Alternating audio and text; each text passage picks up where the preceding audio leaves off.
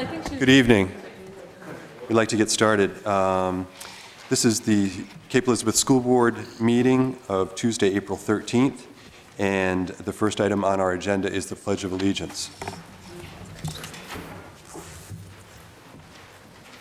I pledge allegiance to the flag of the United States of America and to the republic for which it stands, one nation, under God, indivisible, with liberty and justice for all.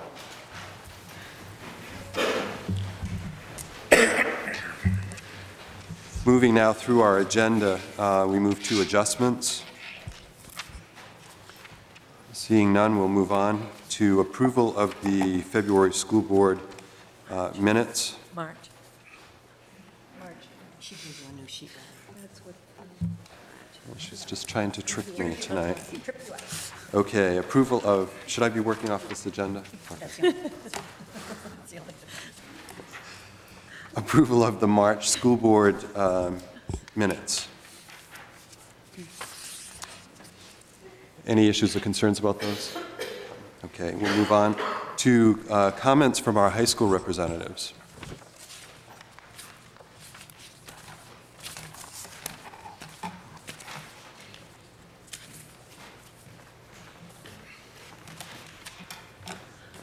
Hi, I'm Alicia Chang, junior, Cape Elizabeth High School.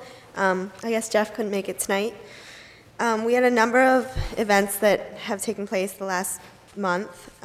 We had a fine arts night last week, which included a number of art exhibits that our students have been working on that were shown, and the jazz band played in our cafeteria, and that was last Tuesday the 6th and Thursday the 8th. On another musical note, we had a band competition in Old Orchard Beach last Friday night, which we competed against a number of schools, and we played our three pieces that we had been working on. And I don't know the results from that, but I'll surely keep you updated when I find that out.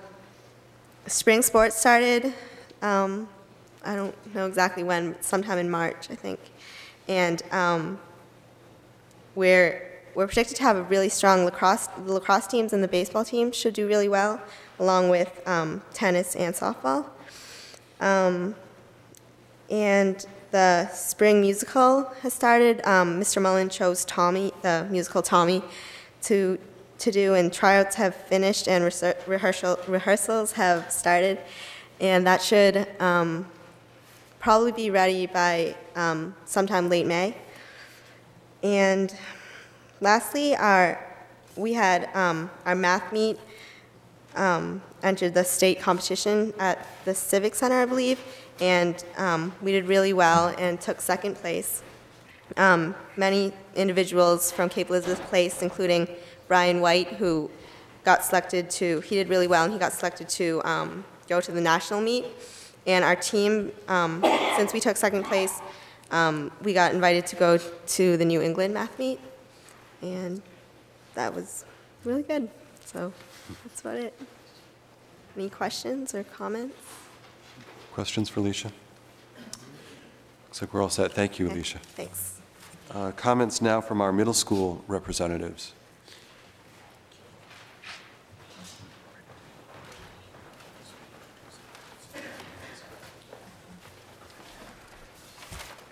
Hi, I'm Amelia, and this is Marianne. Spring has gotten off to a great start for the middle school. The Cape Play Oz was a great success, and everyone did a really good job. It was a great turnout. Spring sports also started last Monday, and those included lacrosse, track, and baseball. The band and chorus concerts are coming up in May. The 5th and 6th grade one is on the 5th, and the 7th, 8th grade one is on the 12th. The 5th grade follow-up to their outdoor experience program will be at Fort Williams on April 27th and 28th, and those will be about orienteering. The 7th grade did take the risk behavior surveys this week, and we also went to the Boston trip which was a great success, and we learned a lot. The Student Council is giving $50 to the Peace Corps to build a school in a third world country, and to them, like, one of our dollars equals about 40 of theirs, so that'll be a great profit for them. I'm Marianne. This week is Foreign Language Week. This year's theme is food. Tomorrow students will bring in foreign foods to their classes and share them with the entire class. So I'm sure kids will like that. As usual, we have a daily trivia question. There's one winner per grade, and kids seem to like that too. They like the prizes. Progress reports are coming out May 7th. The 6th grade is preparing for their annual trip to Chewonki, which will be from May 17th through the 21st. I'm sure they are all looking forward to that. High school students came to talk with the 8th grade advisor groups about respect and going into the high school and how to treat people and stuff. And students seemed to really enjoy speaking with people just a couple years older than them. They felt that they could really connect. The 8th grade is going to Augusta on May 11th, and the 8th grade band is going back to the legislature again on May 18th to play for them, I guess. And finally, the 8th grade is continuing with their outdoor experiences by going to Fort Williams on May 4th. And that's it. Any questions for Marianne or Amanda? Looks like none. Thank you. Good job. Oh, the play was excellent. Kudos to Steve Price and all of the people who helped him and who performed. There was how many students involved? Some phenomenal number. 120 students involved. That's great. We'll now move on to communications. Any from board members? Lieutenant? John? Yes, John. In reference to the minutes that we just passed, there was a paragraph 5B under communications in reference to you giving the community a report about testifying in Augusta under LD 1215. Mm-hmm. Is there a current update you can share with the community as to how that's being resolved? I don't have one. I'm not Yeah, sure I if the haven't gotten a superintendent written does. report. I think the sense of the committee was that it was a local issue, but I've not seen anything in writing. I had a call from Representative Jean Ginn-Marvin, and she basically said that the committee didn't feel that it should be favorable, and they voted not to take it out of committee. Okay. And it was a local issue based on their interpretation of what was being said. Mm-hmm. Other communications? We'll move on to the superintendent's report. Yes, with regret, we have had a teacher resignation from the high school. Christine Newell, who's been a math teacher, is leaving us to assume a position at North Yarmouth Academy, and we will accept her resignation with regret. Okay. The funding resolution? Right. We were asked to respond to a resolution, a statewide resolution on the importance of adequate school funding, and we received a variety of thank yous from Senator Amaro, Senator Pingree, Senator Rand, Representative Brennan, Representative Saxel, Representative Townsend, and Senator Michaud, thanking us for supporting that resolution. Okay. We'll move on to the principal's reports, and we'll start with Nancy at the middle school.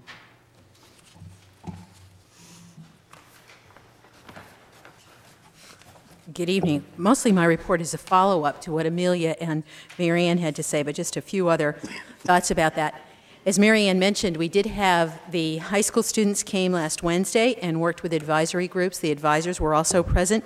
This is something that we're working on in conjunction with the Cape Coalition and building up from our asset survey and also with the natural helpers. And we hope to have them come back again in May. And Mr. Dawson and I have talked about a tentative date of May 5th. We need to go to the Cape Coalition meeting in April and check that day out with them. And then also we'll find a day in early June as well, too, once the testing schedule comes out for the high school students so we don't conflict with that.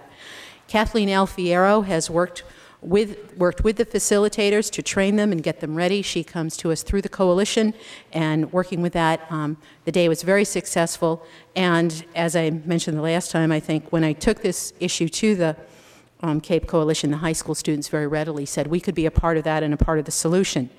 It is something that I see that has a future for us, and I would hope that next year we could have at least one high school facilitator teamed up with each 8th grade advisory group, meeting with them about once a month. And part of the reason is not because anyone's done anything wrong. It's once again to go with the asset survey and to build upward from our strengths, and also in recognition that 8th grade is a very difficult year. For most students. Lots of things are changing, things are happening. You're older, but you're not quite old enough yet to do some things. So just to be in support and to make it more of a positive year for everyone and as many avenues as we can, we'd like to take full advantage of that, and I'll be exploring that further with the Cape Coalition. But the high school students did a wonderful job for us. We had a debriefing meeting with them afterwards. They were terrific, and then they headed right back to the high school and got there on time as well, too. So very responsible young people, and certainly an example of young people giving something back to their community. So I thank them very much for their help in April and look forward to our continued work with them. Also, the high school jazz bands invited our 8th grade jazz band to participate with them on the Tuesday night, April 6th, and it was wonderful to go down and to hear all of the jazz bands play. Our 8th grade band was outstanding as well, too, but to have them watch what was ahead of them in high school, if they were one of the participants, and when I watched those 8th grade faces, they were just absolutely entranced and really excited about, wow, look at all the possibilities. So once again, it was great learning and a great moment and a very enjoyable evening. I would be absolutely remiss if I didn't explain to you as many times as possible, without being too redundant, how wonderful the play has been for us. There are 120 middle school students involved, all the way from sound technicians and lighting technicians to stage managers, to the Munchkins, to the Citizens of Oz, to the Poppies, to the China ladies, to many, many things, as well as our principal characters of the Tin Man and the Scarecrow and the Cowardly Lion, and we have 2 Dorothys and Toto, all of the various witches, good witches, bad witches, whichever one. It's been absolutely wonderful, and it's middle school education at its very best. The week before the play, and even a few days before that, we had a number of students who stayed late with Mr. Price and worked on scenery. We had many, many parent volunteers, too numerous to name, because if I tried, I'd leave somebody out, and that would be very incorrect.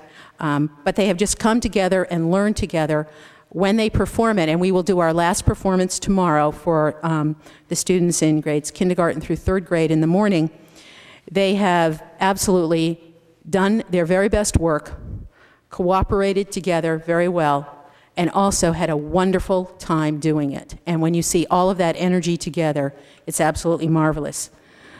For those of us who work with him, we know that Steve Price is a true gift to us, but if he were standing here, what he would tell you is this: he is very honored to have the privilege of working with the students in the Cape Elizabeth Middle School and enjoys working with them very, very much, and just finds this a joy.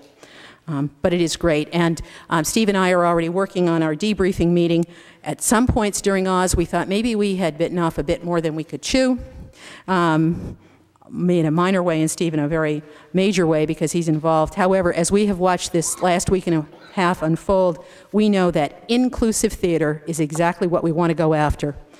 You won't mistake our production for Broadway, but it is a wonderful, wonderful thing to see.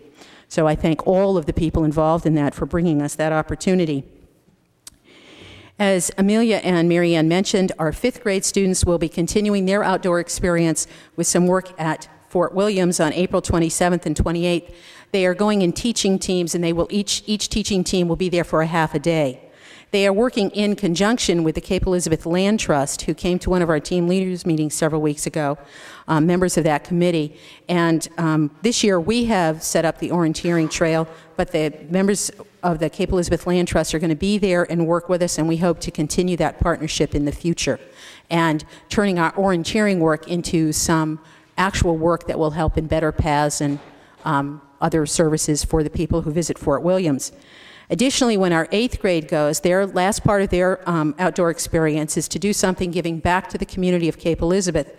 And they are working with the Centennial Committee for Fort Williams, and we'll be doing some work with them on May 4th. So they have made connections with that town committee, and that's also 2 other prime examples of middle school education at its best, where they do all of that. Other than that, we are all looking forward to vacation. It's been a busy time. Amelia and I were meeting before the board meeting, and we're just saying, wow, it doesn't sound like we have a lot of super wonderful events to share with you, but indeed we have been very busy in the last 8 weeks, and are looking forward to vacation and then coming back and hitting the rest of the school year with lots of renewed energy. Thank you. Questions for Nancy? Thank you.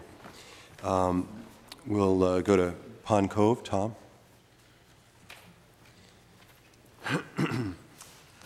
Good evening. I'm happy to report that the 4th grade students and I think their teachers survived their encounter with the MEA a couple of weeks ago.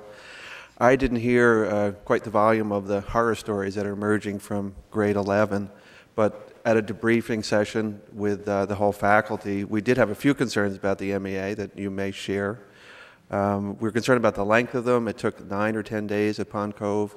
There were scheduling issues, I think, in all 3 buildings or around the state.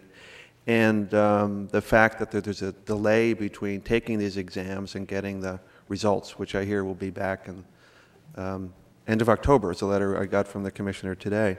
For better or for worse, though, the teachers were able to check back to match the content of the MEA with the learning results. And my opinion is the faculty agrees that it's going to take a few years to straighten out some of the problems with the test itself, including the format, for us to embed the learning results in the curriculum, and for us to get the feedback and react to the actual results.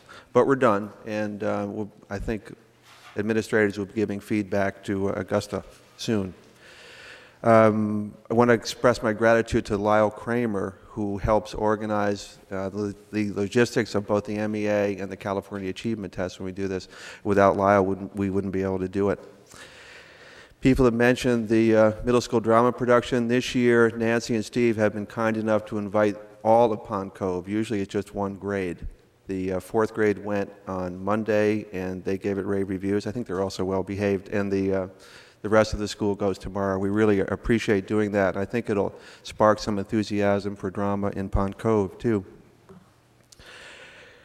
Just a few words about looping. I think most of you are aware through the policy subcommittee discussion that with your approval, we're going ahead after a year of study with a pilot program for looping, so that we'll begin a 2-year cycle for grade 1 and grade 2 next year. That is, we'll have 2 looping classes in grade 1 to go 1-2 beginning next year, and 2 looping classes starting next year to go 2-3. One of our concerns, implications for placement, but I think by not mentioning the names of teachers, we can keep the process clean and see if we can recruit enough parents and children to have balanced groups. So far, we've gotten some takers, and we have another week or so for people to make up their minds. We'll have an informational meeting if we go forward with this, and I think it'll work, and if it does, I think it'll be one more positive thing for the school and for the teachers. Later this evening, you'll be acting on the resignation of Marla Bono. I just want to say that the whole staff wishes her well. We're really sorry that she'll be leaving. Some of the qualities she brought to her job, besides her background and experience, was her diplomatic, tactful approach to situations, her ability to solve problems objectively, and I think she's just set a very high standard for her successor. I say we wish her well. We're also a little envious she'll be able to swim outdoors without risk of turning blue. I will personally miss Marla, and I wish she could have stayed with us longer, but I do believe you have to accept her resignation, regretfully. Questions for Tom? Thank you, Tom. High school, Peter.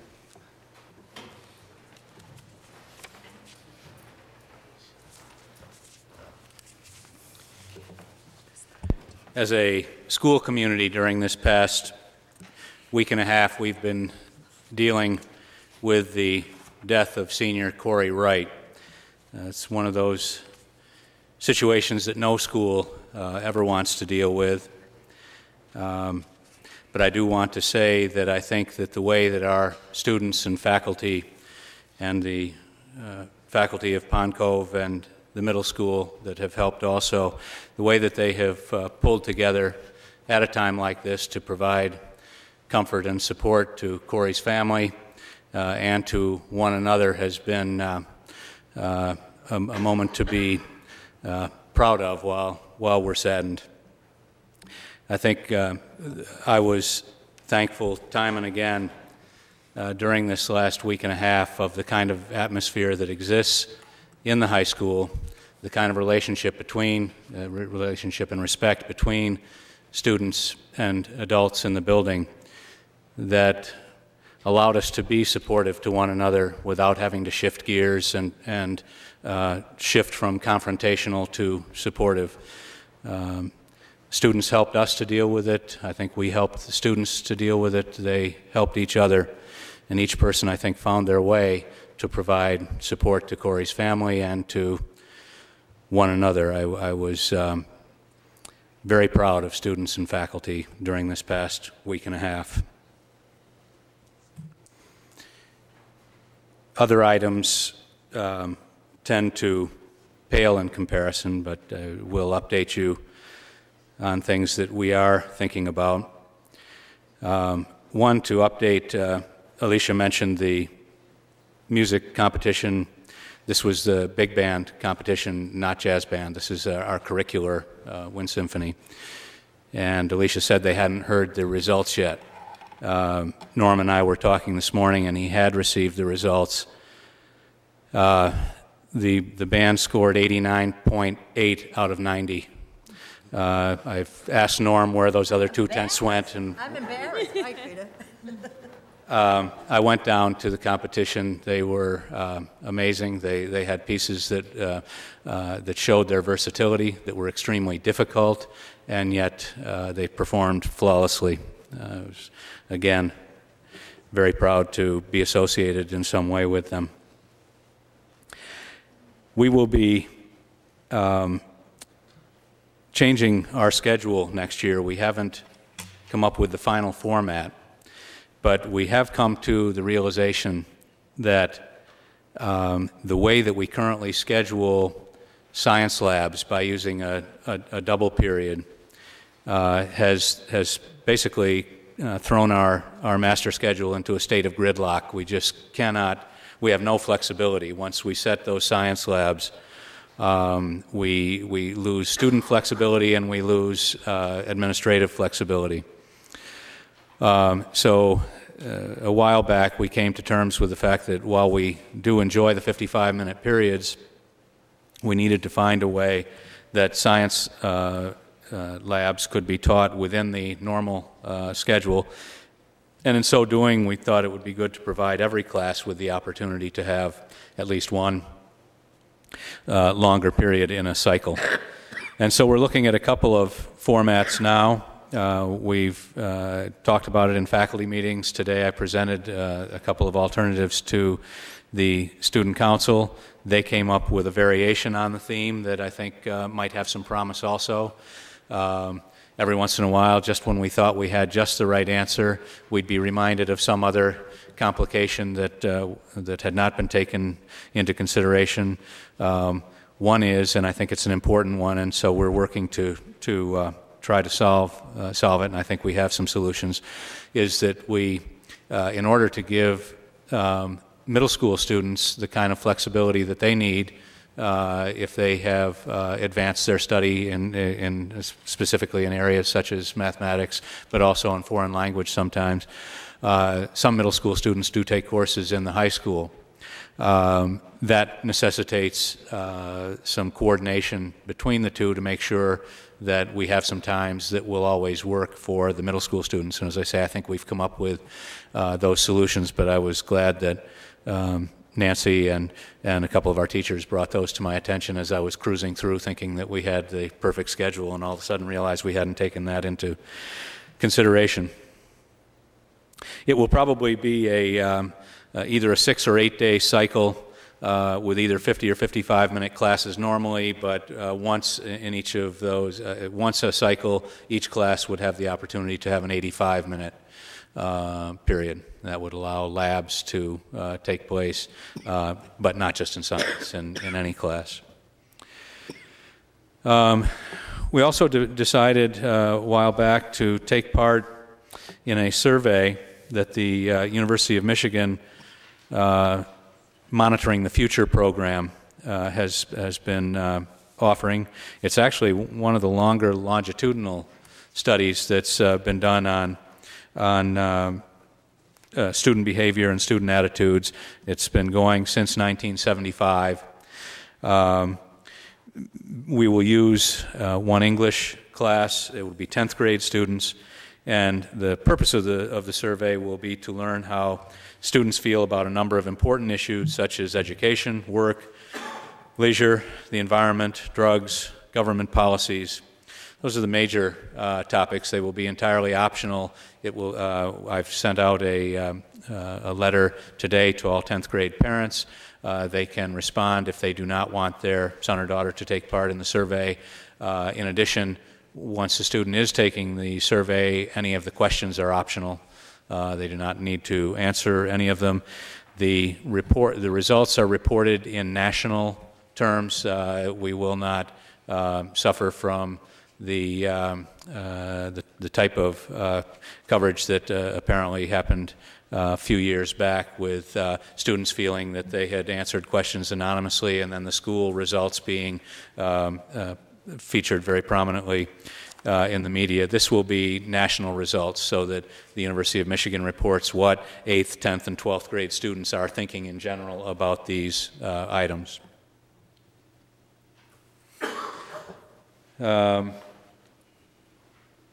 Echoing Tom's comments, the MEA, the recent MEA exams were a real challenge to schedule in the high school.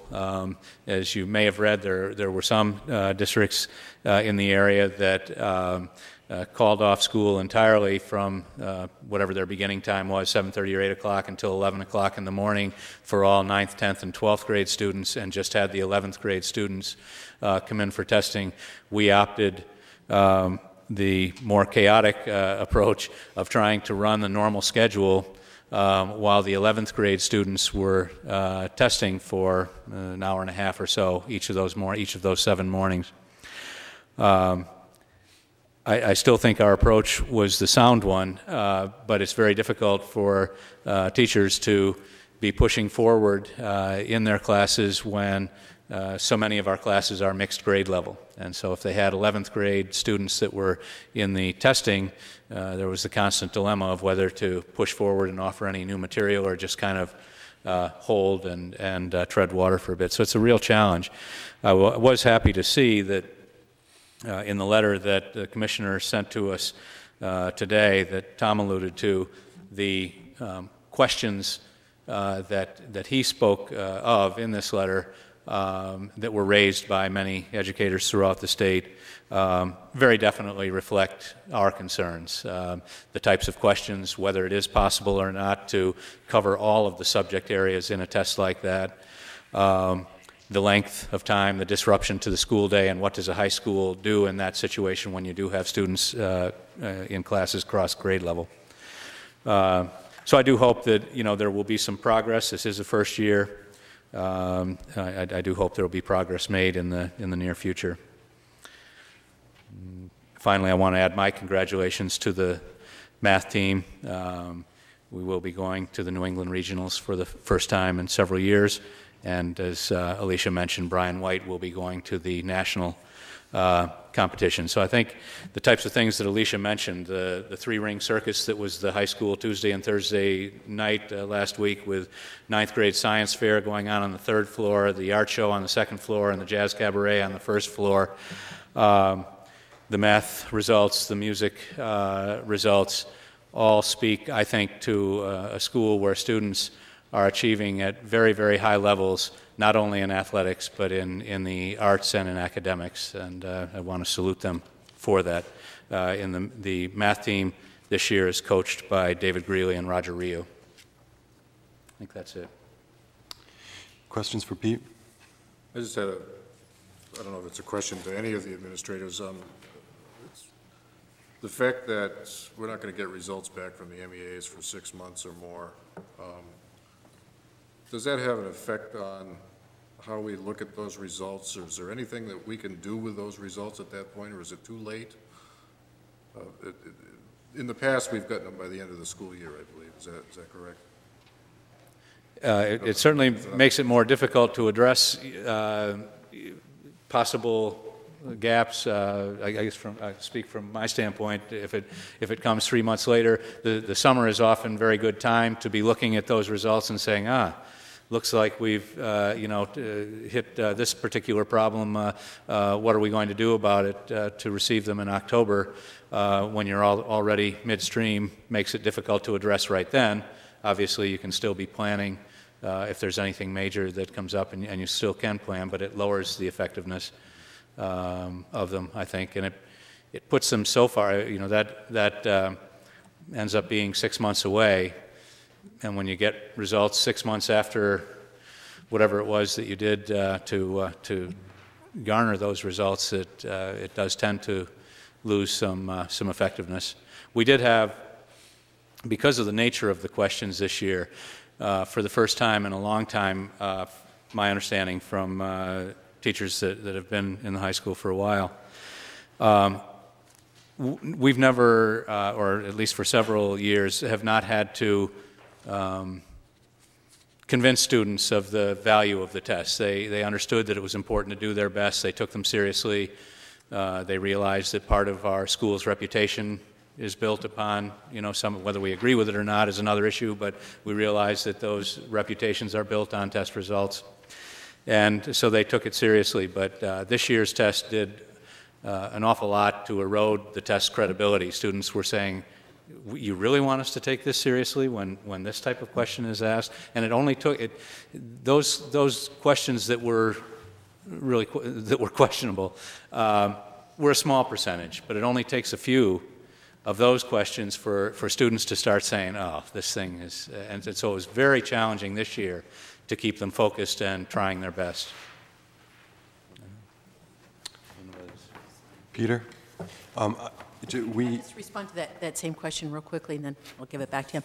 I also agree with Peter a lot. Obviously, the tests won't give us a lot of information about individual students because so much time and learning time will have passed from when they took them to when we have them back that many of the profiles may have changed significantly. I think it might help us in looking at the types of questions that we ask when we pick out the ones that we consider to be valid questions. And in the past, it also has helped us look at some of our curricular issues. I think those will hold true, Keith. But I think part of that, one of the big questions we have for the whole process is that delay in return time. And hopefully there can be something that will shorten that up. I would also say our 8th graders have always taken it seriously and done their very best, but by day 6, they were very tired and exhausted and sort of like, haven't we about wrapped this up? And a number of teachers noticed that by day 7, students were finished with the exam opportunity much earlier than they were earlier in the week. And I think it was a reflection of just being tired of doing that. So all of those things we have to mix in with when we get the results, and it will be a learning process for all of us. Yeah, one of the reasons I asked the comment, and I think Pete mentioned it, is if we don't get the results until October, I would assume that it would be October at the absolute earliest.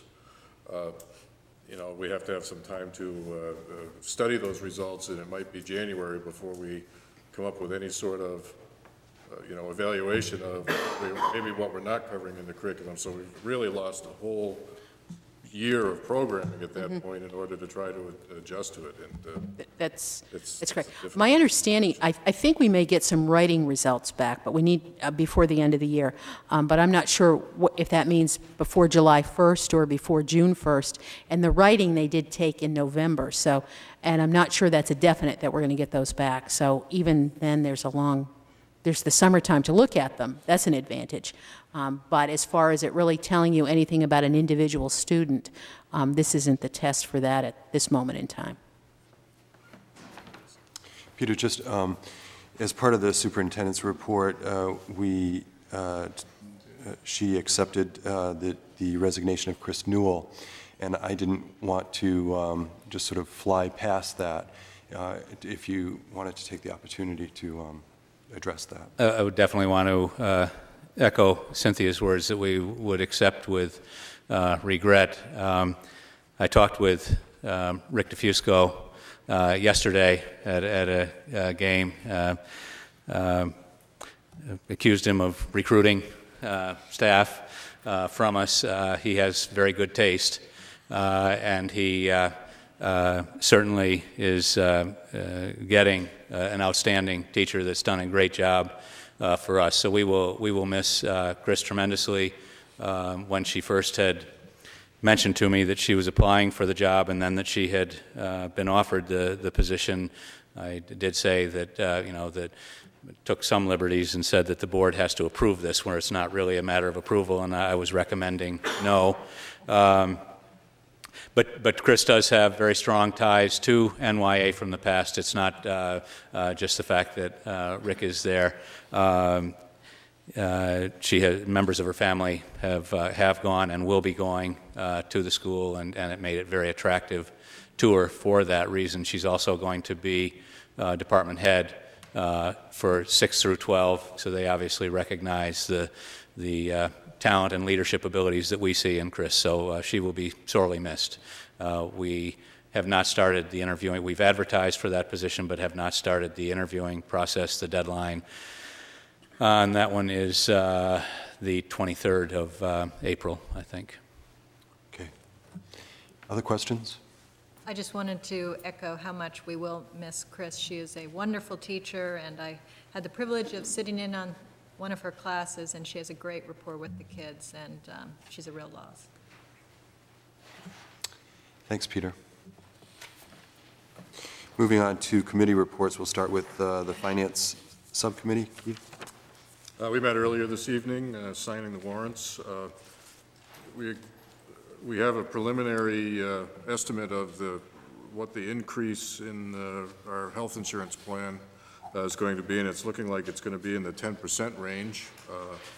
We've been able over the past couple of years to not have any increases, so I guess we have to take one big lump. That represents about $75,000 towards to our budget, so that's a fairly significant piece of money for the health benefits. We've just completed our budget workshops and so forth, and one of the great unknowns of the whole budget process is the state funding appropriation, and currently we are projecting it to be almost $218,000 less than we got last year. So our state funding continues to decrease as our budget continues to increase. We looked briefly at the food service report, and at the June Finance Committee meeting, we're going to be discussing and evaluating as to whether or not the lunch price increase is going to need to happen. I guess our revenues are up, so there's still some question as to whether we need to raise the prices on our lunch program. And we briefly reviewed the appropriation report. Okay, thank you. Policy Subcommittee. Kevin? Policy Subcommittee has met twice since our last school board meeting. At the earlier meeting, we generated 3 policies which will come forward for first readings later on in this meeting, and we'll cover those at that point. Our most recent meeting revolved around placement issues dealing with looping, and we have asked the administrators at Pond Cove to draft administrative guidelines for placement in the looping program that will mirror the existing placement policies. That's it. Our next meeting will be on Wednesday, May 5th at 9 o'clock in the Jordan Conference Room. I expect we will primarily be discussing the looping placement issues. And there are a number of other issues that we need to begin addressing, truancy, fundraising, and a few other issues. Hopefully we'll get to those as well.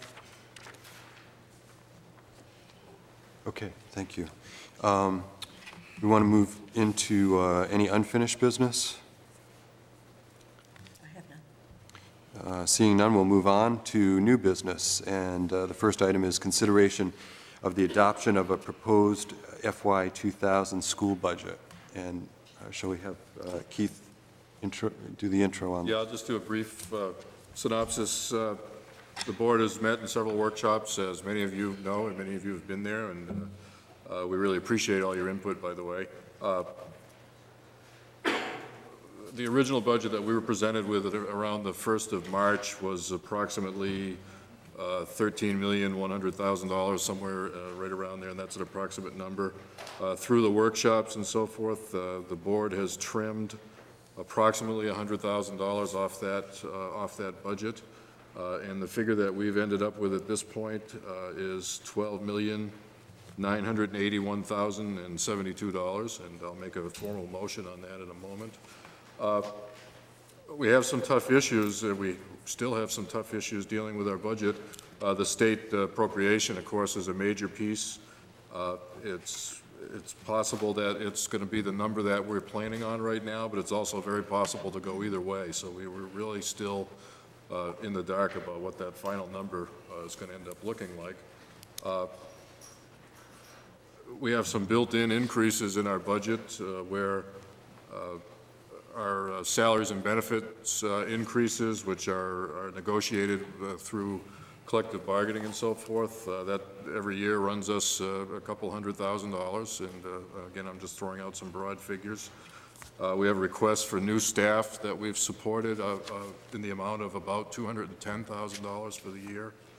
So I think the board needs to be commended in the job that you have all done in coming up with the final figure that we have. It, I believe, is a responsible budget.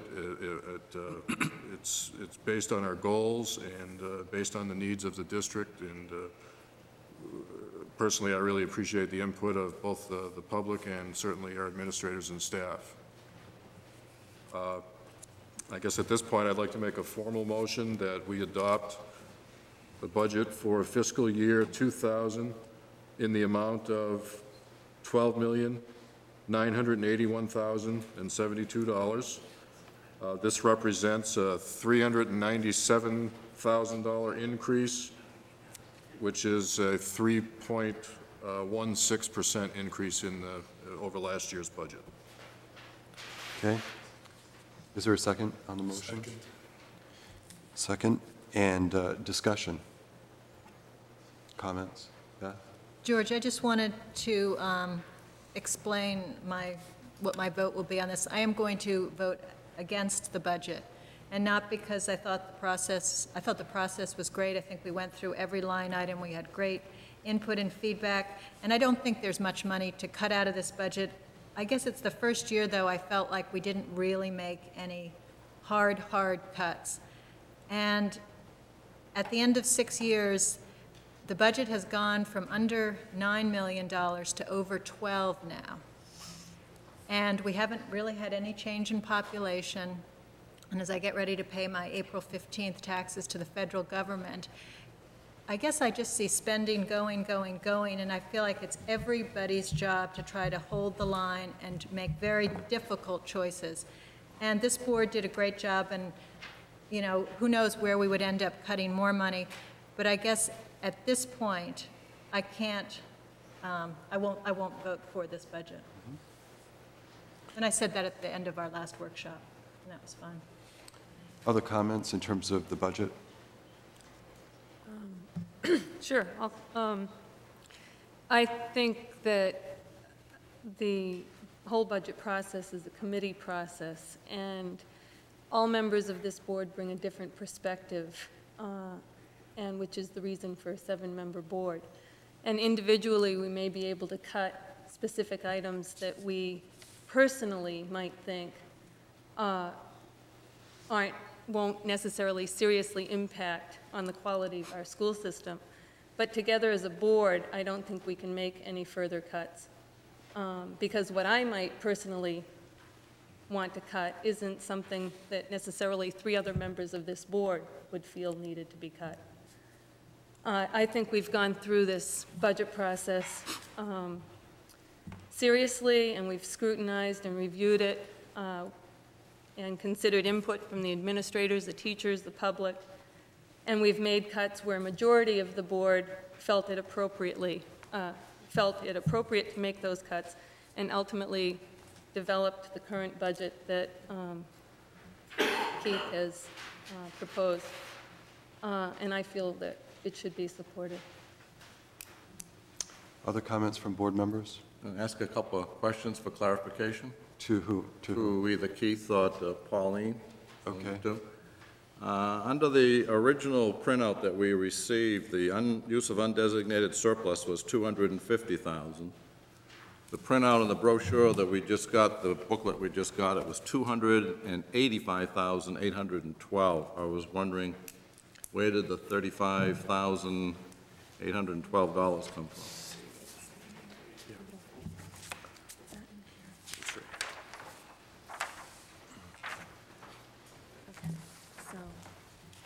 The board had approved the carry forward from the renovation project of $35,812, and that's where that additional revenue came from.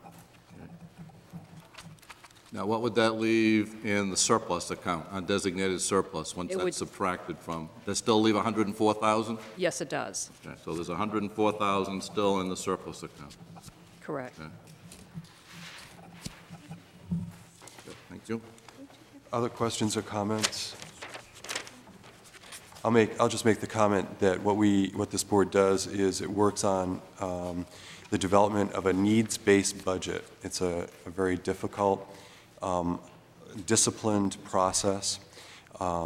We have been through it a few times, and collectively this board has been through it many times. I feel very good about the budget that's being moved on to the town council, and that will happen tomorrow night. That will be an important meeting. I think that the board succeeded in establishing some very key goals for 1998-99, and also assuming that those will be our key goal areas in the future. We use those to prioritize the spending. It is a very difficult process. We did have good input from the public, but I believe that it truly is a needs-based budget that is being presented to the town council, and would fully expect and certainly hope with a great deal of hope that they will accept that and pass that budget. Josh, I have a few comments when you finish. Yes. Didn't mean to interrupt. Yep. Let you finish. I think this board has been very diligent in their work and very committed to studying as well. The administrative team here has done an outstanding job in preparation and providing detail, giving us answers and providing good rationale for building the needs that drive the budget. So I'm very pleased with the results that we have. John. Okay, excuse me, I didn't mean to interrupt you. After the last budget meeting, I had an uneasy feeling after we had finished. We went around, and of the 7 of us, I think there were numerous instances that there were 3 people that were in favor of making a reduction, and there were 4 that wouldn't go along with it. I think if you took that collectively, out of the 7 of us, there was probably a good 50,000 or plus that we probably could have put our finger on and made a reduction. So I went home, made some notes, and as I probably told you before, I usually network with 16 to 20 people within the town. They either call me or I get in touch with them to feel their pulse as to how they feel about this budget. And I went back in history. Before I was elected to the school board, I came to a budget meeting here one Saturday morning, and I was told that there was no area for additional cuts. This was before I was elected. Well, lo and behold, the next year, there was $275,000 that was sitting in the account that was a surplus. Granted, $75,000 came from additional funds from the state, but the other $200,000 was comprised of a contingency amount plus savings in the other accounts. Now, here we are, we're putting together a budget this year, and we don't have all the figures in front of us, how this is going to work out at the end of June. Now, I've had a lot of phone calls and conversations with Pauline. She's been extremely helpful. All the administrators have, all the parents.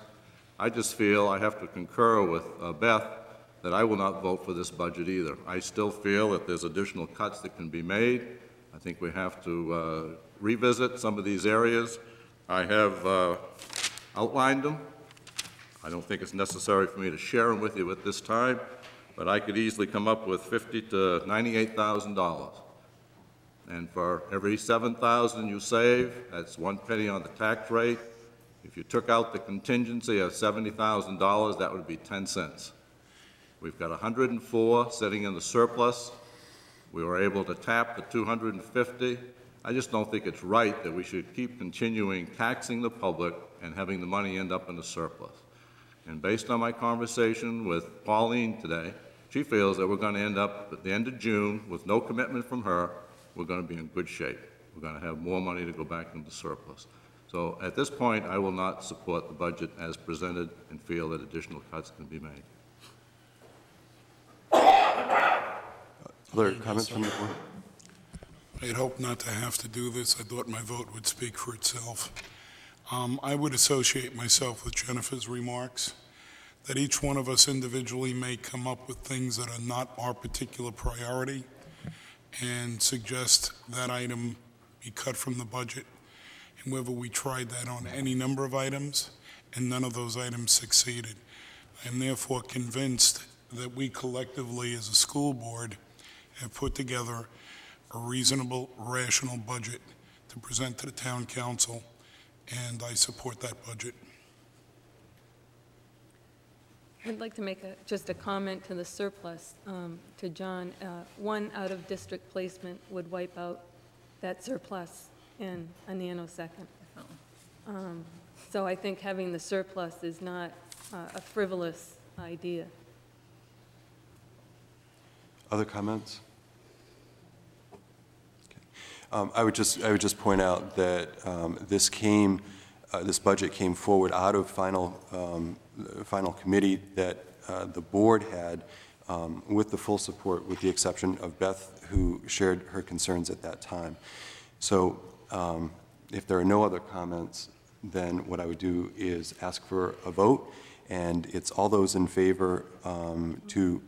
Excuse me, John, we're going to open it up to the public. There's people from the public out here might want to speak on the budget. I would be happy to do that. If you could come up to the podium, you'll need to identify yourself and make your comment.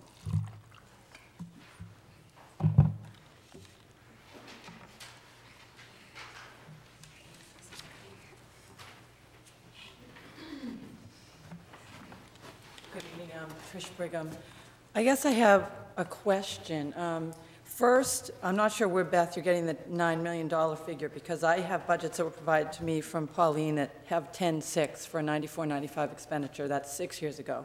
And I guess the next question is, but you make a very valid point, and so does John, in terms of presenting our budget to the taxpayers. Say this $3 million difference. Has any analysis been done? I attempted to do this, but there's been a lot of reallocation among the monies in the budget, so it's very difficult to compare. But as in business, I think 3 to 5 year comparisons are very important, and they can give a lot of information. I guess my question is, just looking at the budget, $325,000 is technology that we didn't have to fund 3 to 5 years ago. As a community and a school board and a school system, we've supported that. Has any attempt been made by category? Teaching, how much of it is actually contract, 3% compounded for 5 years, to come up with really what the differences are over the past 5 years? If we present it like that, it might not look that bad, and it might say, these are our priorities. This is the legacy the school board wants to leave with the town. We support technology. We support this. And we've been doing all this in an environment where our state funding, for whatever reason, I guess I had a question on why it keeps getting cut also if they keep changing the formula, in an environment where our money, our support is, being decreased. I'm just curious. I tried to do it, but I don't have the history. I haven't been here long enough to know what got reallocated, and or if that might be something going forward in the budget process to at least take the past 2 years and reformulate them so that we are comparing apples to apples. But I think that might help in the town council presentation if we say, X percent of the increase went to technology. We had no choice. You supported that. X percent went to, and it might not, some of it we have no control over. I mean, 3% over 5 or 6 years is going to add up. Insurance, we don't have control over it. We have a critical mass of teachers, which, if they supported the budget last year, in theory, they supported that critical mass of teachers. Just a question, I guess, and maybe something to think about going forward to improve the process. I think Keith can address this, but I'll just speak to what his presentation was last year and what I know it will be this year. And it is very specific. It is very, very much category by category, and does address in many ways kind of leveling the playing field in terms of looking at a big jump. But when you really look at it and you look at the component pieces, there are many things that are not negotiable. They are automatic increases, and I think he does a nice job so that the town council does have a good sense about what the difference is. We're talking about $397,000. Sounds like a big chunk of money until you start breaking it down into its component parts, as it sounds as though you're suggesting, and suddenly a lot of it is not doesn't have a lot of movement to it. Right. Or even more than just a one-year comparison, because certain shifts, like one placement, makes it all out of whack. I mean, actually in comparison, at least I tried to compare the Pond Cove, we went down 3 years ago. So when you look from 94 to 95, 95 to 96 to 2000, we're really only up $80,000 in a 4-year time period in one school. That's really not a lot of money. Plus, more than half of the increase is in salary and benefits, more than 50%. So. Actually, our biggest jump happened with the building project, too. Yeah. We suddenly had debt to deal with. Yeah, that happened in that 5-year window period. And then we had renovations that are new last year. Another one. Yeah. You make a good point. Thank you. Just to quickly address the state funding formula. Yeah. The formula changes every couple of weeks. In the past, it's been based on a lot of different circuit breakers about how far it could move, but the two primary areas that they look at are property values and income levels. I believe, is that the right? They added that a number of years ago. And being the community we are, we don't get a lot of sympathy in that area. And now there's the current formula, which is costing us over $200,000, is to get rid of any of those circuit breakers so that there's, if we lose too much at one time, it'll be made up to a certain level. And that certain level is non-existent anymore. So right now, the only thing it's being based on is property values. And even if King supports more money for education, we probably won't see a lot of No, that's right. Probably won't. Thank you. Patsy.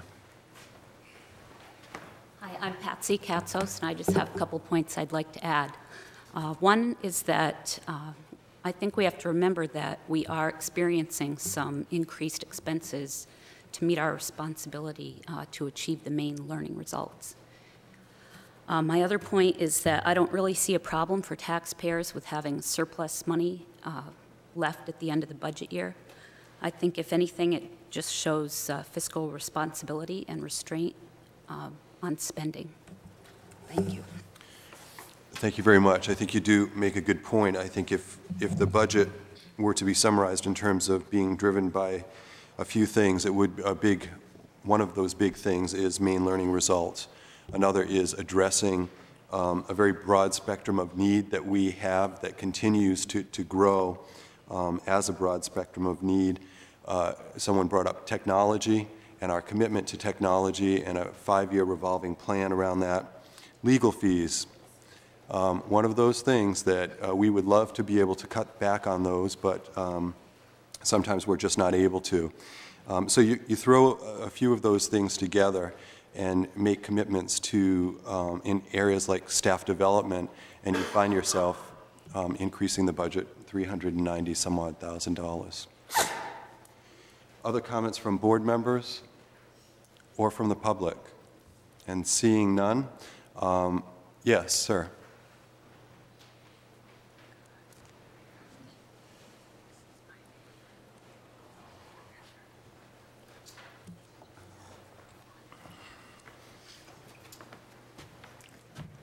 Frank Potenzo, Ivy Road.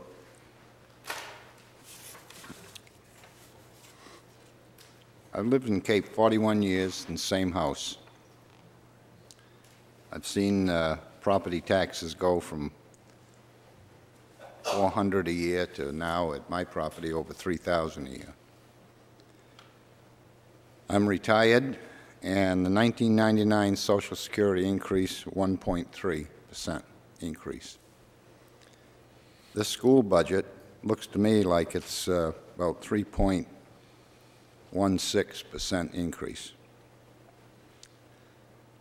The state of Maine ranks 36 in what's left of money that a person can spend, but that doesn't pertain to Cape Elizabeth, because of our residents, of all the residents in Cape,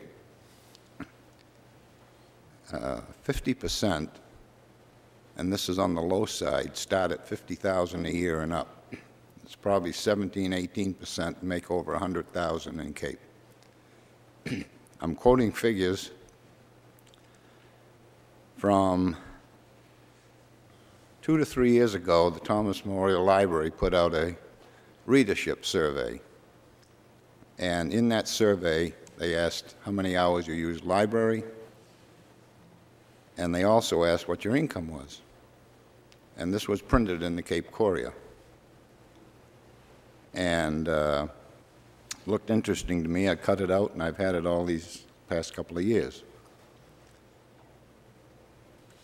The stage production Cabaret had a fabulous song called Money Makes the World Go Round. If one has unlimited funds, there's practically no concern as to what things cost. Don't even think about it. Just get it, pay it, keep on going. If you have very little money, you're in a poverty level and receive aid. There aren't many people in Cape Elizabeth in that category. If you're in a median group and also retired, you have to weigh what is necessary in your home and what is luxury. And I think one of the problems is that we have a lot of residents in Cape Elizabeth who have plenty of money and are not concerned with what you good people are doing every year, working hard to come up with a budget.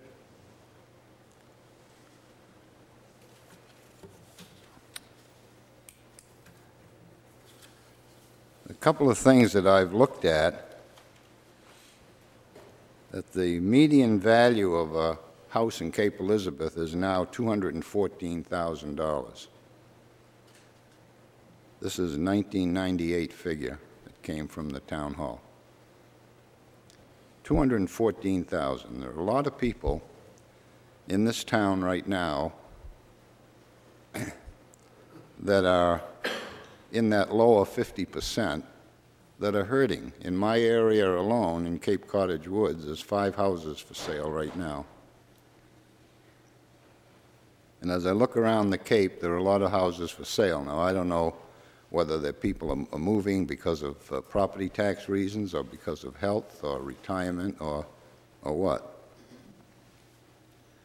But when you have a town that 80% of the town residents have no children in the schools, 20% have kids in school. And that means that 80% is paying for 20. And it would seem to me that if 10 to 20% of the people that have no kids in school, if they sold their homes today or next month, and those homes had anywhere from 2 to 4 bedrooms, that could be a catastrophe for this town, the way money is spent on the school side. Because that would mean that you would have more people selling homes, more people moving in with kids into these homes that have retired people in them, either 1 or 2 people with no kids in these homes. Now, all of a sudden, you could have 10 to 20% of these homes that now have children, more kids going to school, more problems, more money. So, in your own homes, you have a priority list of what is necessary to do and what is luxury. And if you find it difficult to pay for the luxury, you do without it. Now, I was reading somewhere about long-term school teachers in the Cape system who retire, who are at the top of their salary cap or whatever. And when they retire, a new teacher is hired, a replacement. And I wonder if this replacement comes in at that same salary level that the tenure teacher left, or if their salary is a lesser salary to start with for the new teacher. Unlike the new superintendent of schools, that's going to be getting more than what our last superintendent got, and about $10,000 more than what he got from his last job. But he probably has the experience and the education to warrant the salary he's going to get. But I just feel that there are some areas that can be re-looked at, some additional cuts made. Some of this surplus money, I think, should be used to reduce the tax rate now and not next year or 2 years down the road. I thought when I found out that the town, on the town side, they took over the $2 million+ for building a new swimming pool, that would relieve the school side of that money, come out of your budget. And I says, well, there's some money they don't have to spend, so maybe the tax rate won't go up. But I haven't seen that. Now you want to raise it 3 point something.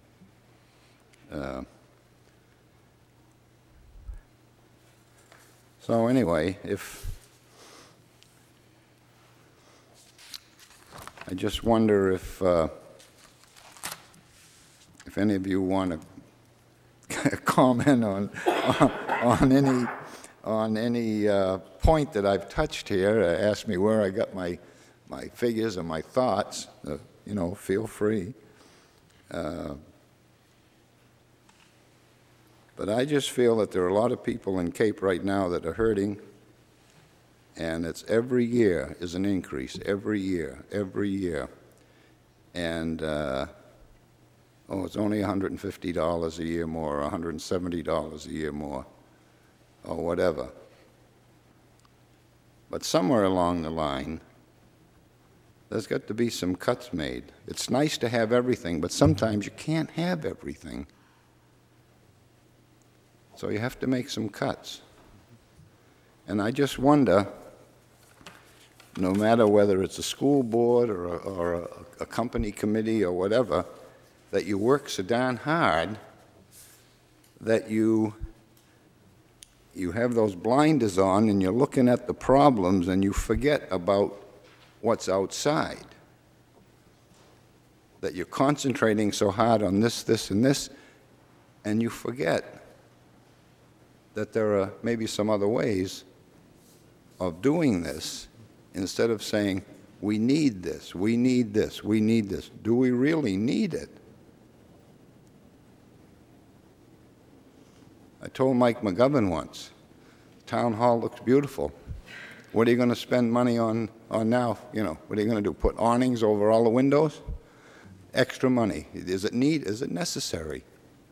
So anyway, that's some of my comments, and some of my neighbors feel the same. I know Jennifer doesn't. She's a neighbor of mine. Well, I've got some comments too. Frank. But she's got kids in school.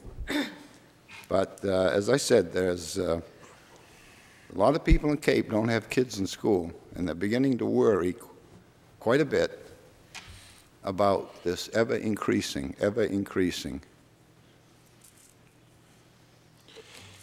Thank you very much. Thank you for your comments, and I'll allow the board members to respond. I know that you answered a question that I'd like to provide, or you asked a question that I'd like. Whatever.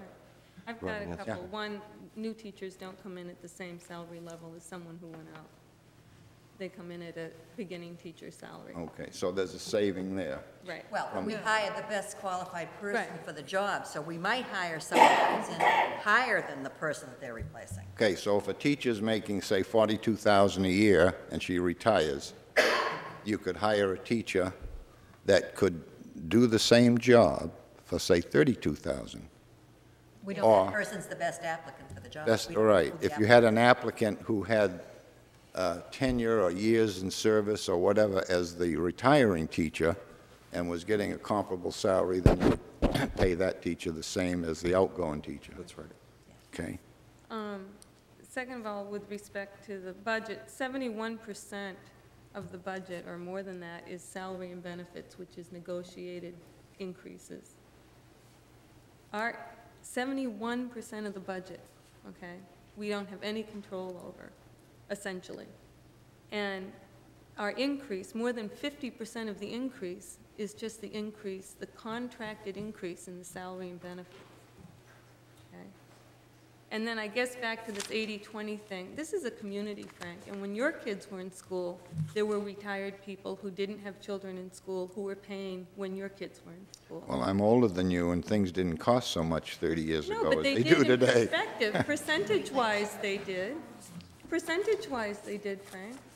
But I was working full-time then. You were, but the guy down the street who was 65 and wasn't working anymore was still Well, paying his taxes to put your children. 30 years ago, the number of people in Cape were a lot less than there are now. Okay, well, I won't argue that. So- I think as a community, that's what you need to do as a community. And when I'm retired, I'll be paying for the kids who aren't even born yet. And I would expect that if I want my community to grow and be a good community, that's one of the costs I have to bear. Well, another concern is that a lot of these people that are high-income people want 100% services while their kids are in school. And a lot of them, when the kids graduate from high school, they move out of town. And that leaves the rest of us here. So you have to weigh things when you get phone calls from people that they want extra teachers to teach languages in kindergarten or first grade, or they want this, they want that. You have to be able to say, I don't think we can afford it. Mm-hmm. Instead of saying, Well, well, if I don't think it's needed. instead of saying we'll debate it, we'll bring it to a meeting and this, just say we can't afford it. We've gotten along with it before. Why do we have to do it now? There are other things. There are other things. Well, it's a little more complicated. Some of this I know, is I'm mandated by the state. I'm simplifying things. Right. But still, I mean, you know my car's 10 years old, Frank. I don't spend money frivolously. And we probably want to move That's okay. beyond the neighbor, exchange. Right. It's pleasant for us to be a part of it, but, and Frank, thank you very much for your comments. thank you for your time. Certainly. What I'd like to do right now, absent any other one from the public who would like to speak, or board members who have comments, we will, yes. Yes, I just want to come on up. You can come up to the podium. You'll need to introduce yourself, and I will limit the discussion to 5 minutes. Thank you. My name is Mary Takash, and I live on Old Fort Road. And while I appreciate the gentleman's comments, and I have heard it a lot since I moved to this town, how the older generation is footing the bill for the younger generation to go to school, I appreciate what Jennifer said as far as this is a community, and the younger generation is footing the bill for the older generation to retire. We both help out each other. We pay our taxes so that people can retire and have Social Security and Medicare. And it's a way that each generation helps each other, and it's got to be balanced. So I just wanted to add that point. Thank you. Okay, thank you very much. Another comment, and again, I impose the same restriction. Terry Ann Scriven, I live off of Mitchell Road, and I just had 3 brief comments, if I can remember the 3 of them. The first is to the speaker who spoke before Ms. Takash. I'm not sure. Frank, last name? Batenzo.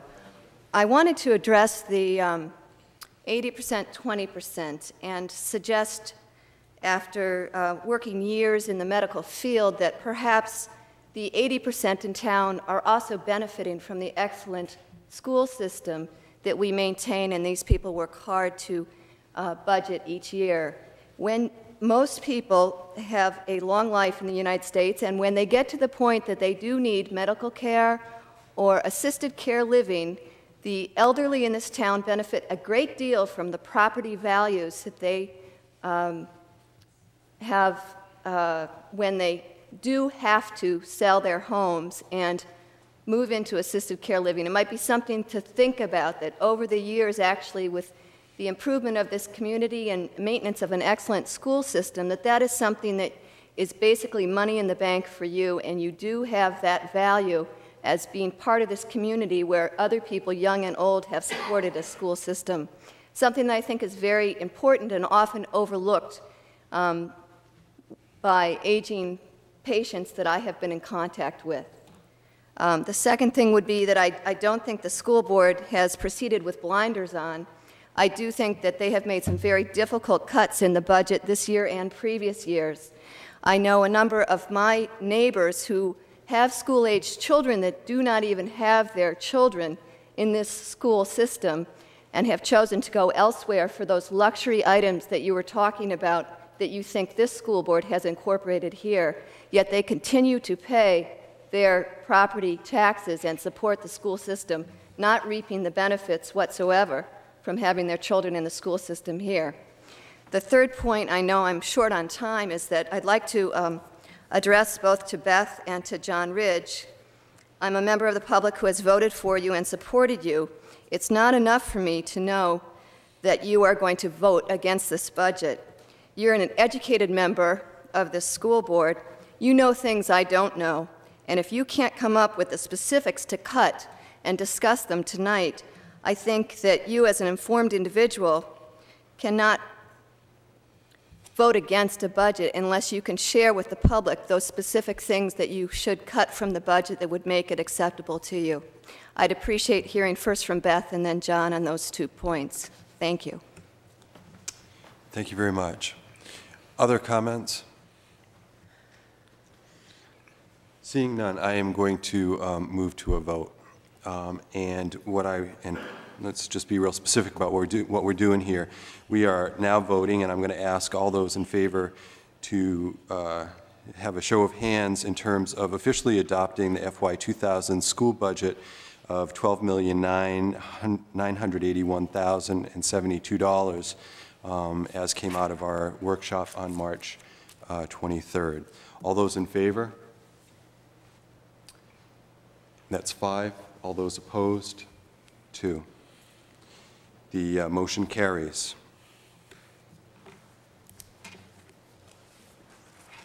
We're going to move on now to consideration of policies for first reading. I'll turn this over to Kevin. How about the calendar? Oh, I had it circled, so I thought I already went by it. The next item is the calendar for the school year 9900.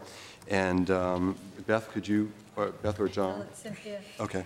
I'll just quickly review it for those who have not seen a copy of it, and then we can open it for discussion. The proposed calendar for next year has 2 teacher days, the 30th and 31st of August, with the students starting on September 1st. And the remainder of the month of September is as printed. October, we have 1 holiday, Columbus Day, and family conferences will be on the 21st and 22nd, with the 21st being an early release day with no kindergarten sessions, and the 22nd being a no school day for students. In November, we have Veterans Day holiday, and then just as with this year's calendar, there will be no student days during Thanksgiving week, so that's the week of the 22nd through the 26th. However, the 22nd and 23rd will be teacher workshop days. In December, the winter vacation will start on the 23rd, which is a Thursday, and extend through with the children returning on the 3rd of January. We have Martin Luther King Day in January also, that's the 17th. February, we have winter vacation at the traditional time, which is the 21st through the 25th. In March, we have an early release day on the 22nd with no kindergarten sessions. In April, we have spring vacation at the same time as usual, which is the 17th of April through the 21st of April. In May, we have Memorial Day, the 29th. Did I miss one? Fifth. I'm sorry, I missed the 5th, which is an early release day in April. May, we have Memorial Day on the 29th. And in June, we have high school graduation on the 11th, and that is a change from the past. That is a Sunday. And with 5 storm days, the last day of school for the remainder of the students will be the 19th of June. Okay. I'll just make a couple of comments. My goal in doing the calendar is always to try to balance as many full weeks as we can get for the kids with the needs of the staff to have staff development and conferences. And the only day that I was opposed to, and it was just me and the student rep, was the April 5th early release day for staff development. And I could buy in that the teachers needed the early release days in the middle of the weeks for the conferences, because it really made sense that parents were more likely to come in the evening if it's a Wednesday night. But I had a hard time buying into the 5th, which was a Wednesday. We would have had just 2 weeks before that an early release day in the middle of the week for conferences, and then 2 weeks later, one for staff development. And I wasn't opposed to an early release day for staff development. It was more the placement. Could we do it on a Friday before February vacation, before April vacation, before Memorial Day, any of those places, so that the kids' week wasn't, another student week wasn't as disrupted. And the staff made a very good point that it's better for them to have those days in the middle of the week, because then the staff is more focused and all. But I did feel that we compromised on the October one, which was putting conferences the week after Columbus Day. So we've got a broken week with Columbus Day, and then the next week's broken again with conferences, because that was better for the teachers. So that was the only one that I had an issue with, and I was certainly in the minority. Okay. Just the opposite point of view from the rest of the committee, the calendar committee, on those 2 early release days, one in April and the other one I think is in March. The teachers spoke of Waynfleet in particular, which has early release days every Wednesday afternoon. And some of the logic and reasoning for that is when you move it to a Friday or you move it to a Thursday, there's no incentive for the kids to be back in school and to be focused on what's going on. When we do an early release day in the middle of the week, they come back to school, they have a full day on Thursday, they have a full day on Friday. All of the members of the committee, with the exception of Beth, thought that that sounded like a great idea, that we should try, that we should test it for this year and see how it works. Because in the past, our early release days have been mostly on Fridays. And a lot of the comments from teachers was that you don't have the kids there. They're not there. Right, well, and a lot of them aren't in school, that's true. And basically, through all of our conversations on this calendar, that was probably, those 2 days were the biggest change on the calendar from the previous year. So this went rather smoothly, and I think we all left the meeting pretty comfortable with it. It was the student that was opposed to it also. The student felt that they were a waste in the middle of the week and would be much better at the end of the week. The student said that she would go either way. It wasn't that she was opposed to it. What was the intent coming out of the calendar committee? The last couple of years anyway, I know that we've presented it and then we've kind of sat back and let people digest it. There were a couple of proposals that were fairly significant. This doesn't look to be a big change. Was it the expectation that the board would vote on this evening and that it's been widely enough shared, or the representatives I think the felt comfortable enough? feeling was there weren't huge issues of changes, but that in the past it has come back if the board had issues, so they would deal with it if it came back, and if it didn't come back, fine, it was done. I mean, it was sort of... Parents are very anxious to make vacation plans, so I think if you feel able to make the decision tonight, it'll be very helpful. And as I said, I think the committee members felt comfortable with this and felt that this would be, it would be nice. That they couldn't see, I mean, we went through every month, every day, every vacation day. They couldn't see reasons, why it would be rejected. Okay. They all made a good case. They were very appreciative that they were heard and that they were listened to very intently. And they felt that when they went out of that meeting, that they were very, very convinced that this was the best route to go. Good. Okay, and given all that information, then is there a motion? I move that we accept the school calendar for the 1999-2000 school year as presented. Is there a second? Marie. Discussion, questions, comments? Just a quick question. How many early release days are there? 3. It's 1 increase from this year. We're adding an early release day for staff development, because there's 2 in there for conferences, and that would be the change. And that was what the discussion focused around. And it wasn't that we didn't need the early release date, it was simply on the placement of it. Okay. Sue? Would April 5th also be a no AM or PM? Yes. Nope. Yes. Yes. No, I'm sorry, wait. No, I'm just sorry. the ones with conferences were the no AM kindergarten. They'd be AM, Sue, not PM. And that was, Just the ones that are noted. Any other comments or questions from the board? That change was because the teachers, the number of conferences the teachers had to do. That's why we did it for the 2 conference days. None. Public comment on this calendar? Excuse me, I think there was one other item that was discussed, and that was the last day of school would be an early release day. I'm sorry, you're correct. right. Yes, you're correct. Right. The 19th would also be an early, well, whatever the last day of school. School is, right. If it's if we have 5 snow days, it would be the 19th, and that was an early release day. You're correct. And they were very appreciative of that Sorry. gesture. That's Seeing, the same as this year, right? yes. No, this year's calendar, Is early release the last? I think there is early release. Yes. I checked it, yeah. I think so. Okay, moving right along and seeing no further comment, I would then call for a vote. All those in favor of adopting this calendar? Looks like it's 7-0. We'll move on now to the policies for the first reading. And Kevin, can you walk us through those? Sure. The first policy out for first reading relates to class size. We relooked at the class size, changed some of the language. I guess for some people, the recommended class size is the critical portion of this policy, and that would be kindergarten is 18, grades 1 and 2 at 20, grades 3 through 12 at 22. These are not, it is not anyone's intention to carve these numbers in stone, but to use them as guidelines. More critical, I think, to other people looking at this is the fact that we formally adopt the circuit breaker situation that was used to resolve the kindergarten issue several years ago.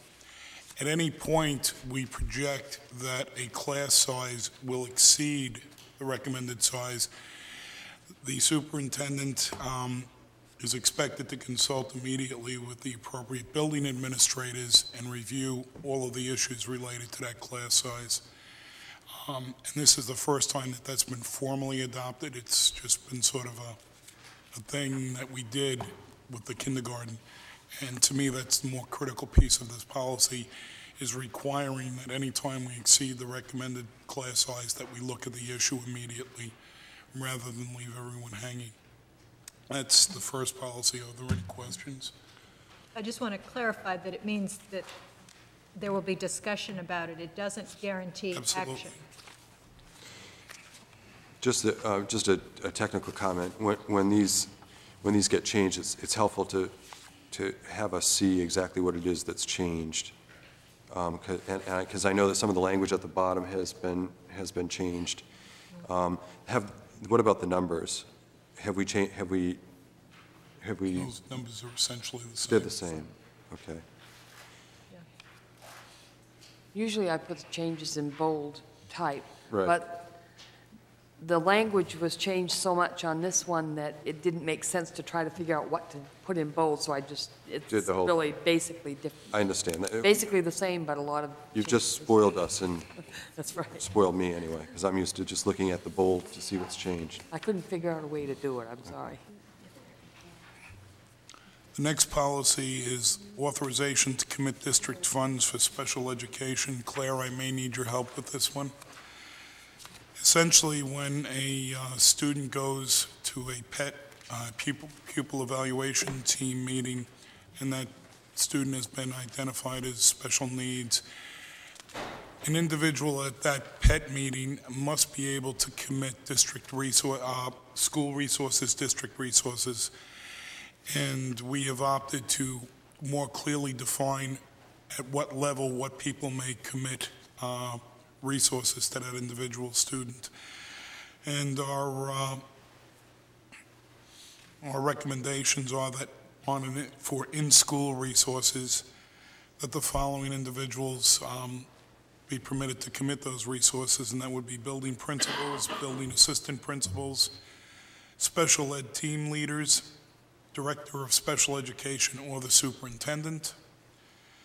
For in-district resources, which would not be necessarily in school, it would be building principals, building assistant principals, director of special education, and the superintendent.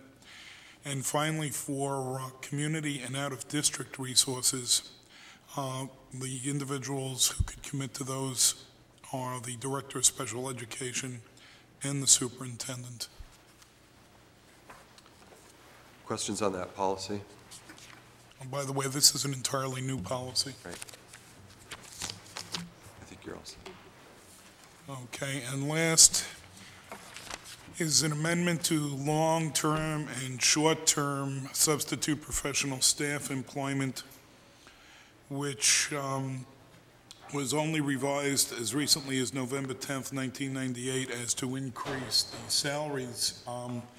And Board Member Ridge suggested that there was a major discrepancy between the point in time when we increased the salaries and when the individual was evaluated. Increase went in at, I believe, 6 weeks, and the evaluation was at 9 weeks. This policy is simply amended to state that they're coincidental with the increase in a long-term substitute's pay. There will be at least one written observation by a building administrator for that substitute teacher. Other questions on this policy? And this is just presentation for first reading. That's correct. There's no questions or any comments on these first readings, and I'm going to move ahead to consideration of administrative resignation effective at the end of the current school year. Yes, as mentioned earlier, with regret, we've received the resignation from Marla Bono as the assistant principal at Pond Cove School. This is my second experience working with Marla. Marla and I work together in another school district, so I'm very familiar with the great contribution that she makes to any school where she works, and so it is with great regret that we accept her resignation. Comments from the board? We're not taking a formal motion. Yes, okay. we do for what I need is a motion. No one wants to give it. I'm No. sorry, Sorry. Marla. Tell your husband. Your husband can go to Florida. You'll have to stay here. I don't know what the opposite of bi-coastal Yeah, is that's when you go north-south, but Yeah. you'll have to work it out. I think we will. I think we will get a motion. Beth? Could you- Sure, I'll do it. I would like to make a motion that we accept Marla's resignation with extreme regret and wish her very well. Second? I'll second. Keith, thank you. Discussion, comments? It certainly was a very short pleasure, but a pleasure nonetheless. We will miss you. We're all jealous of you spending time in warm weather, but I think we'll come to terms with that. We wish you good luck, and we do certainly accept this with regret. Other comments? John? I was just going to vote. I think she's extended an invitation for us all. To all of us to visit in Florida around January, February time. Okay, all those in favor? 7-0. We'll move on to consideration of the superintendent's nomination to athletic fee positions. Right. We have some new coaches at the high school. John Beatty for assistant track, and John is a firefighter for the city of Portland and also coaches in South Portland. At the middle school, we have Lauren Wendell as assistant middle school girls lacrosse, and she is a graduate of Cape Elizabeth High School and has had extensive experience in playing lacrosse. H.B. Hoffman for 7th grade boys lacrosse, and he is a Cape Elizabeth parent. And Rebecca Curdy for middle school track, and Rebecca is currently a student teacher with us. Returning coaches, we have Paul Casey to do middle school track, and we have a coaching change in that Kevin McDonald, who was originally nominated, is not able to coach, and so Chris Jackson, who originally was going to coach 7th grade, will move to 8th grade boys lacrosse. Okay, is there a motion? I'll make a motion that we accept the superintendent's recommendations for coaches. Second? Jen, thank you. Comments, questions? Just a quick question. Keith, if we don't have Kevin McDonald and Chris Jackson's moving, are we missing somebody or not? Are we all set? We're all set. Okay, thanks. Other questions or comments? Seeing none, all those in favor? 7-0. We'll move on now to consideration of a proposed extended girls lacrosse trip. Right, and actually that trip has occurred, and you did give me tentative approval for that. We did. At the workshop, at the budget workshop. On the 23rd of March. So if we can just record in the minutes that was an official action. Do you need a motion or not? Why don't we do it? Go ahead. Okay, I'd make a motion that we accept retroactively the, take it back. I don't know, varsity girls lacrosse trip that happened April 2nd and 3rd. Thank you. Second? Jen, discussion, none. All those in favor? 7-0, as it was on the 23rd. And moving now also to consideration of a request from a teacher for a one-year unpaid leave of absence. Yes, we've had a request from Kathy Walsh, who is a middle school teacher for a 1 year's leave of absence. Her husband has taken a position in Arizona. And, okay, the recommendation from the superintendent on this is? Right, that we not approve this. Basically, the concern is that we get our best pool of candidates when we have permanent positions, and certainly our goal is to hire the best teachers possible. And also the past practice has been at least 3 previous occasions when teachers have asked for a 1-year leave of absence for various circumstances that the board has not approved those. Okay. Is there any, yes, Nancy. While she's coming up, that in no way reflects on Kathy as a teacher, and certainly we would be delighted to have her back if she decides to return. Right, and as the building administrator, I have a differing point of view. Kathy is an excellent teacher. She's done a great job for us. This is her 3rd year with us. And if we're going to represent a dynamic learning operation, which I hope we are, and we encourage our students to try new things, I would like us also to be supportive of faculty who are doing the same thing. Kathy has indicated that their family does have this opportunity. It is a great change for them, so they want to look at it with some caution, even though taking advantage of it.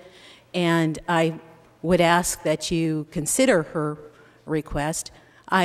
We have internally advertised for our one-year position in grade 6 due to Gail Parker's sabbatical. And even with just our internal candidates, and we'll be advertising externally in Sunday's paper, we have a strong pool of candidates. And I do feel confident that we would be able to fill this position for 1 year. I agree with Cynthia's assessment that sometimes that is difficult. However, in this particular situation, I feel confident that we would be able to fill it for 1 year. We have that roving sort of bubble with the current 5th grade going on to 6th grade, that positions would change. We would not be guaranteeing Kathy Welch a position in grade 5. We would be guaranteeing her a position in Cape Elizabeth in the middle school, 5 through 8 somewhere. So we're not guaranteeing her same job and anything. In fact, she is slated to move on to the 6th grade if she stays with us. But I would hope that in reflection of the great job she has done for us, she's an exemplary teacher. As I said, she's very creative. She works well with the team. She brings a lot to the curriculums that she's offered to us, that we would be in support of her family's exploration of this different opportunity. I believe by the contract she would need to let us know in February if she was returning or not, and that certainly gives us ample opportunity to fill the position, which would probably not be a 6th grade position the coming year anyway. It would be more of a 7th grade position. That's where we would have the bubble moving up to and changing, that would give us an opportunity to make the adjustments that we need to. I would be in support of us granting her this opportunity. Thank you. Thanks, Nancy. In light of Nancy's comments, but also in light of the superintendent's recommendation, rather than move for a motion, I guess I would just like to sort of poll the board in terms of the sentiments on, I think the superintendent points out, and appropriately so, that there has been some precedent set on one-year leaves that are not specifically tied to some sort of educational experience for that teacher. And so, again, I would just open it for the board to express, so I can get a sense as to where we're going with this thing. Kathy is an excellent teacher, and being in the position of a school board member, we need to run the business of schools, and it's very important that we are careful with the precedent we set. And after we had the issue last year with a teacher requesting a leave, we really looked at lots of policies and different ways we could put some structure to it. And we really talked about the intent would be only if it had almost the sabbatical type things, but a person wasn't qualifying for a sabbatical, that we weren't going to do it for business type ventures or those kind of things. So for those reasons, and again, it has nothing to do with Kathy as a teacher, it only has to do with trying to be consistent, and that we would only look at leave of absences for almost the sabbatical type qualifications. So you would not support a motion? I would, no. Other comments from board members? I kind of just throw this out, that it may be easier to fill this now. I mean, I'm guessing Kathy doesn't have to let us know for some time whether she's leaving. If she's leaving, and you know, without any business of any tie to coming back, she doesn't need to let us know. In which case, it may be a more difficult position to fill the closer you are to the start of the school year. Mm-hmm. I just throw that out. Okay. It's getting late, Jen, and I know for one I missed it. I missed that point. Well, it's easier to fill the position, the one-year position. What's that? I said she thought it was morning when she arrived at 7 o'clock. So. It may be easier to fill the position with a lot of time. I see. For a one-year stint. Right. Okay. Then it will be to hire even on a permanent basis, you know, August 28th. Right. I hear what you're saying. Other, would you give us your sense of where you stand on this? If okay, if you're not prepared. Other, Keith? I tend to agree with Beth. Kathy is definitely a great teacher, and it's been great having her here, but we have to be careful of the precedents set, and also in the past few years, these similar type requests that we've ended up turning down, I think it would go against my grain if we accepted this one, so I would not support it. Okay. Kevin? I voted consistently in favor of granting leaves, paid or otherwise, to teachers requesting sabbaticals and or other forms of professional development. I have consistently voted against granting any type of leave to teachers who are going out for a professional experience in another area, and I will be consistent with that tonight. Comments from other board members? John? I concur with Dr. Moll's recommendation. I don't think we can start this president. We better stick with what we've done in the past, and no reflection on this individual as a teacher, but we have to think of the students first, and I don't know of any other profession that you can have a job waiting for you to take off for a year and expect to step back in. Okay. That's for board members who will not support the motion. I will also listen to other comments. Marie? And I think I agree with what everyone else has said, and in Cynthia's recommendation, and I think everyone shares the same sentiment that Kathy is a terrific teacher, which means that I think the doors will always be open to her when if she were to come back to Maine. Other comments? I'll just make a comment also that I would not support this. Kathy is a friend, and I know she's also a great teacher. She is, it's going to be a sad loss to our school system and a sad loss of the Walsh family from this community, because they're taking one of my son's best friends all the way to Arizona. But I would, again, is no reflection on the value that we place on Kathy as an employee or as a teacher. It's really in established precedents that I would also follow and support.